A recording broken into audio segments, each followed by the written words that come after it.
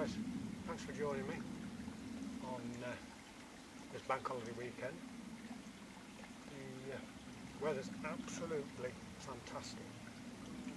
It really is. It's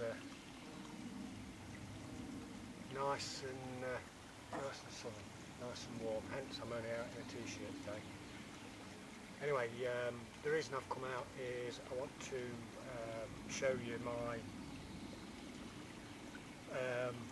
kind of upgrade. Well, would you call it an upgrade or not? I don't know. But anyway, it's a progression of me, my emergency cook kit that I did all them months ago. So I'll get it out my bag and alter the camera so you can see it, and we'll take it from there. Thanks for watching, guys.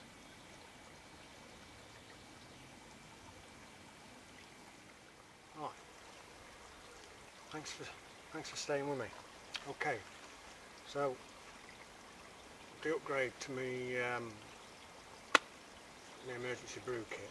It's not a max version pouch. It's a copy off eBay. I think it was about £6. It's not bad, and I think this. I've put the lanyard on it. I've put the Cobra Weird lanyard on it, and I don't think it's too bad. It's a bit heavy, but that's because it's got water in it. But if you're going for just out for a day hike and you just want to take something to make a brew, this is what it is. So I'll bring the camera in closer and pan it down so you can see what I'm getting out. So stay with me and I'll be back again in a moment. Okay, here we go.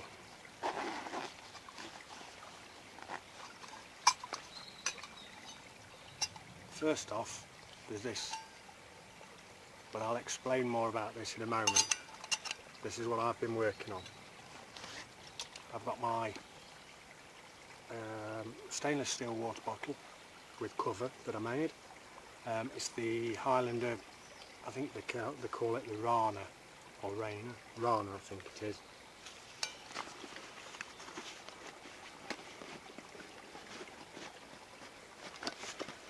I mean, Tatonka mug.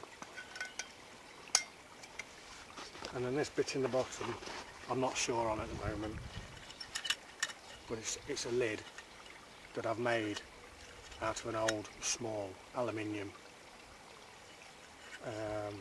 cup or bowl, because I haven't been able to find any lids that fit the Tatonka mug to cut down on boiling time.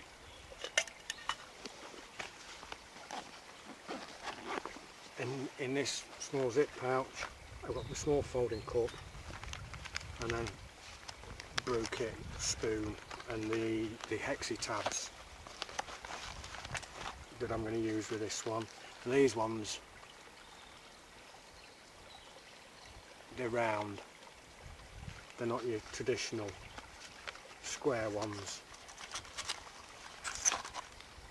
See? A bit like large extra strong mints. Now I'm hoping 3 of these will boil enough water for me to have a brew. Anyway, let's get back to this bit. This is a stainless steel pot, and it was, is it chafing gel? You know, the things that you put under like plates to keep them warm in like restaurants. There was one of them. It had a bit of a handle on it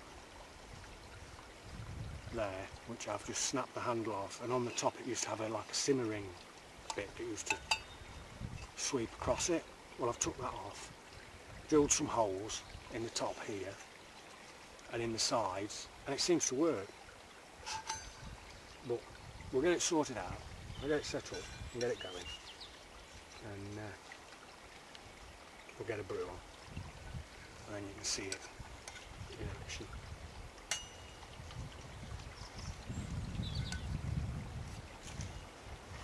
I've no idea how long this will take to boil it. I've done a bit of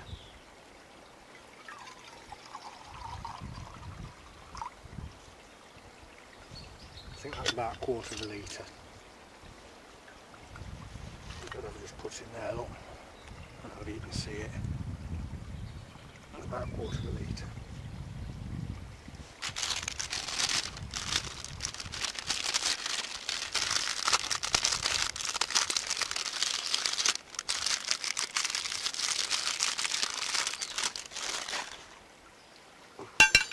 Put 3 of them in. Hopefully you can see that. Yeah. Get the lighter out of my pocket. Try and get one of these lit.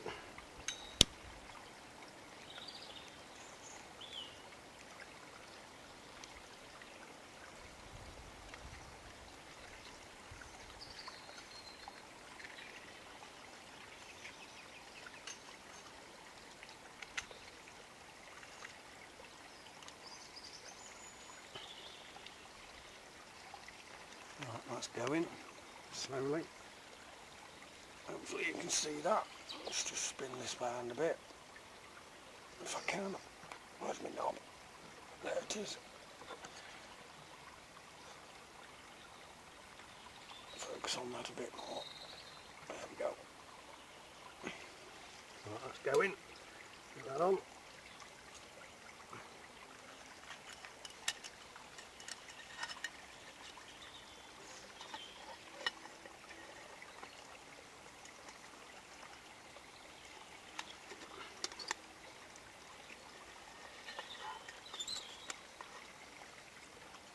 Quite about that just yet.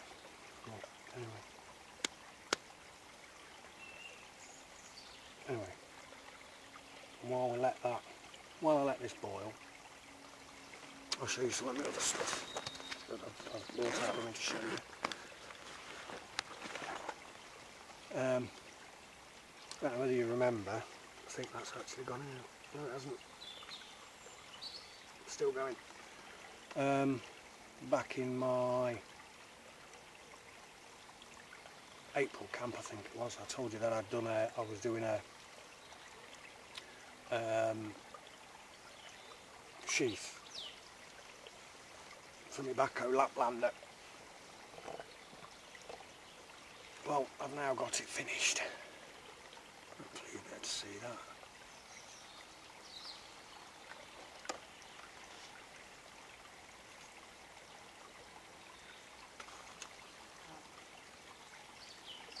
Hopefully you'll be able to see that. Lovely. On a dangler. Pulls out nice. Try and get it in the sun so you can see it a bit better. Hand stitched. And it's been dyed a mahogany colour.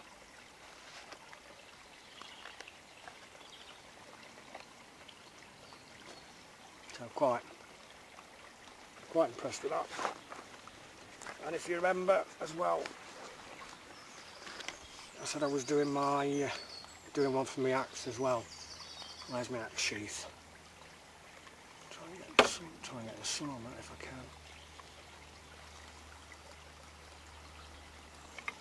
can. And it's riveted on the back and wraps around. There's still bit of movement on it which I'm not 100% happy with, so I may end up making another one, but I'll just undo the Sam Brown and take it off, flick it back on again, wrap the handle round,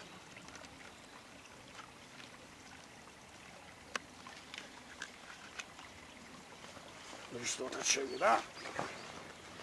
Let's have a look what's going on here.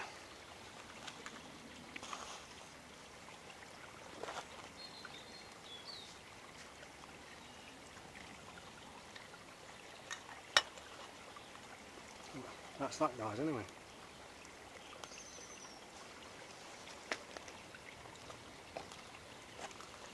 I'll cut back in a few minutes when it's... Anyway, I've hit 55 subs now. Absolutely fantastic. That's great. Thank you very much. So I'm starting to get the old cogs going now. and I'm going to try and sync up some sort of competition for when I hit 100. No idea as yet what it'll be, or what the prizes will be. I'll have to have a start thinking about that. But I'd like to thank every single one of you for your support and following it. I know it's probably not the best channel on YouTube, but you know, without people's support and comments, etc., you know, people can't get better. I can't get better at doing things, and I've decided I am going to start trying to get out more, even if it's just like for today, just for a wander up the local woods, and that kind of thing. But like I say again, thanks very much for your support. I am out next weekend with Mark again, for another night out. What we'll get up to, I've got no idea, but I'm probably going to be using my DD hammocks, frontline hammock, for this one, because I've not used that for a while. But, anyway, look at this watter. It's getting there slowly.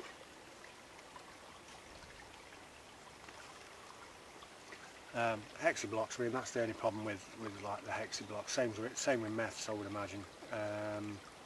It's not the quickest of things, but you know, when you're out like this, why do you need to rush? Anyway, I'll bring you back in a little while, guys. Anyway, I'm back again. Still waiting for the water to boil. It's only been about 5 minutes, I think. 10 minutes at the most. But I thought while we're here, I'll just pan you around and show you what my view from here.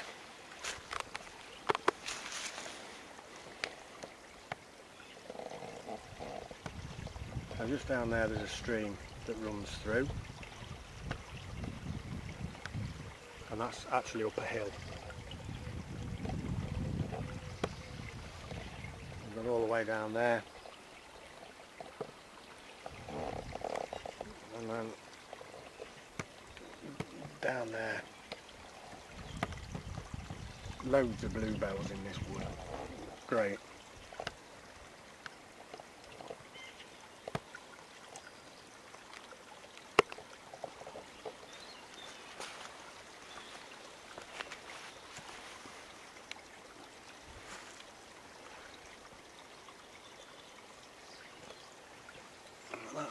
That's where I am at the moment. It's not too far from home, 5-minute drive, and then about 10-15 minute walk to here at this particular point where I am now. But it's lovely. I love it here. It's very nice. I'd camp here if I could, but it's council-owned property, and I don't fancy going into bother.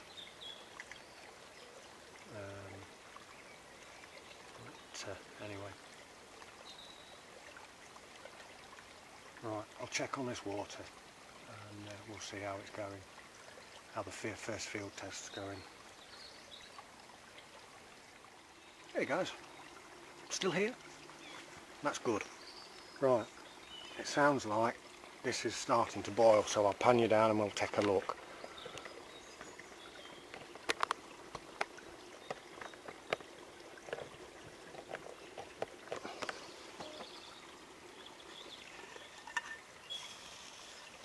No, not quite. Sounded like it.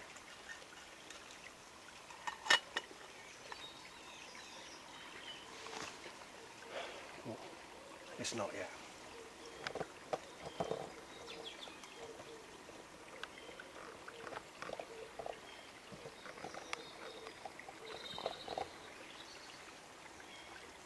I've parked my arse somewhere.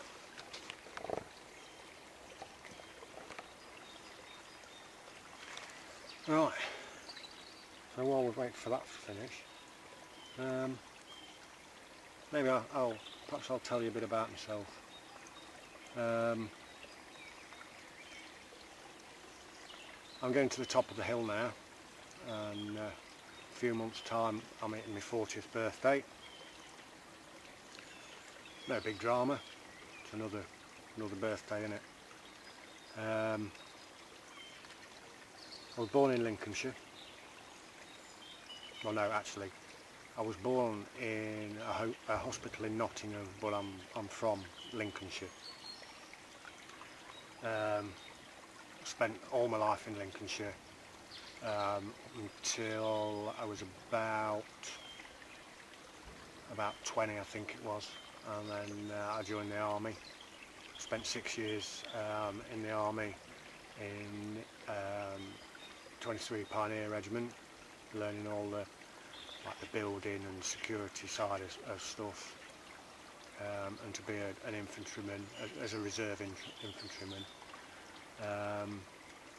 Served in a lot of places, did Northern Ireland, been to Germany, Norway, all those kind of places.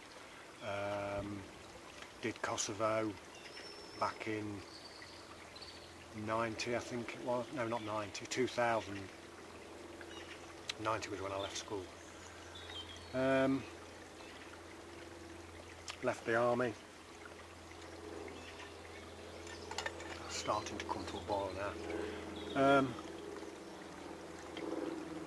Left the army, joined Civvy Street, did the obligatory security guard job when I left the army. I started that back in 2000, and I'm still working for the same company now, not on the security side of things. I now work in facilities. Sorry about that aeroplane. I think that'll do. And them tablets are about burnt out. Yeah, I work in the facilities side of things. Camping wise, I've been camping since I was about 15, with Mark and many others.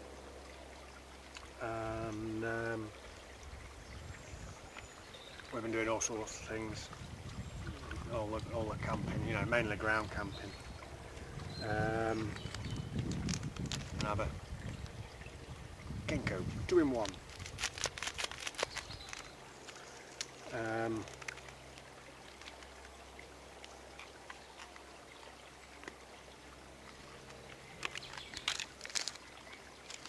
I've been with my partner now about 13 years. Met her at work. That was highlight one of that's highlight one of my life story.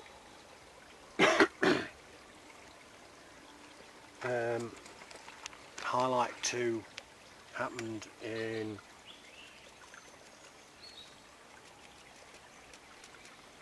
2005 when my daughter was born.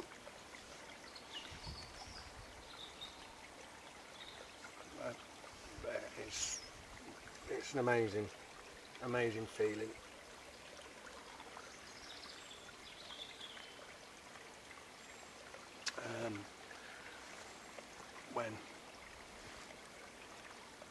When you become a father and a mother, of course, can't leave out the ladies.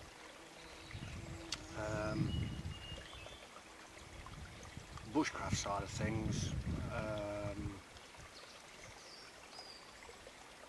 I'd like to think I know enough to be able to survive for your 24, 72 hours, whatever. But when you see some of the other guys on YouTube and some of the stuff they know, you know, I sit back and think to myself, well, actually, you know, I probably don't really know that much. But it's learning, isn't it? It's a bit of a hobby.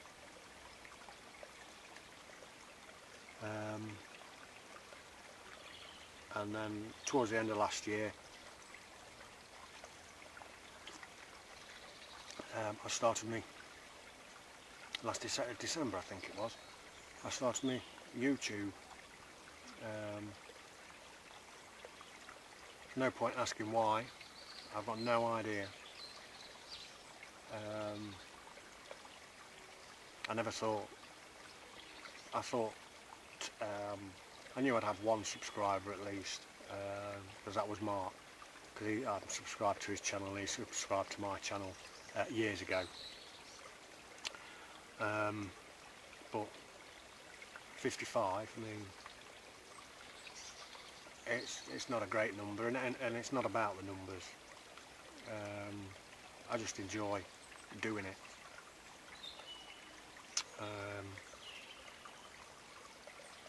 I've learnt lots from all sorts of people, you know. I watch Dave Canterbury's channel a lot, Wilderness Outfitters, and he's got some great stuff on there. But the same again, there's guys in the UK that are knocking out some cracking videos. I watched one of, I think it's Mike on MCQ Bushcraft, I think it is. MCQ or MQC, I think it's MCQ. Is wild edibles, and I was just blown away by the knowledge that he's got and all the different things that are out there that you could live on. Anyway, I've made my brew. I'll just show you down in the burner. I won't pick it up because it's hot. Made that mistake in the garden yesterday.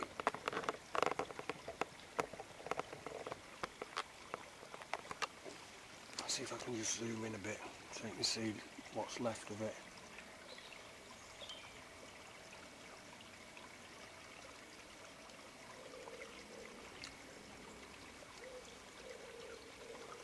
Not really a lot left in it now.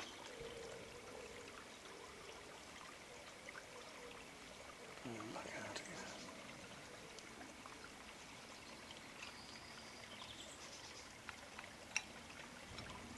Only really like carbony stuff left in there.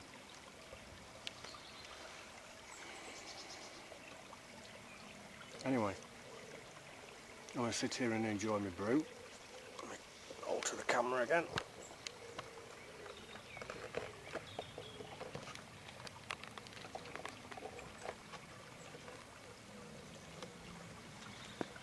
Anyway, I ought to get a motorised tripod, pan and tilt for you. Anyway, the little yellow discs come up on the display now, so I've only got about 5 minutes left of disc time, because I've got the Sony Handycam, the one that records to the DVD, so I get about 30 minutes on each recording. Yeah, didn't think it was going to last out for this long, but there you go. So my cooker works pretty well, I think. I'm going to enjoy a brew now, and I'll catch you all next weekend when I'm away with Mark. And for all those that are going to the Bushcraft show, have a great time, guys, and maybe next year, if I'm still around doing the YouTube thing, I'll see you down there. Take care, everybody, and have a good bank holiday weekend. Cheers.